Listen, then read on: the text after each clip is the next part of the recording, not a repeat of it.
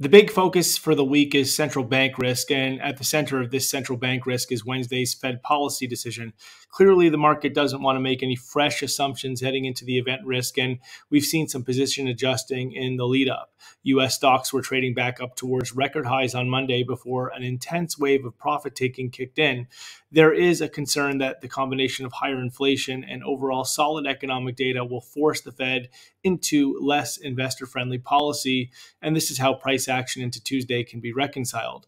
Of course, with this adjustment in stocks comes renewed demand for the US dollar as yield differentials swing back in the buck's favor on the Fed pricing.